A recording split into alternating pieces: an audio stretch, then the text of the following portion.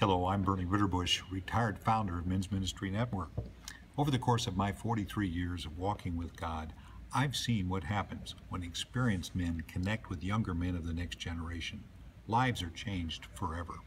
On Thursday, November 10th, Coach Phil Fulmer and former Vol Inky Johnson will be joining us at the Brainerd BX for the ChattamoveMENt Banquet, hosted by and benefiting Men's Ministry Network.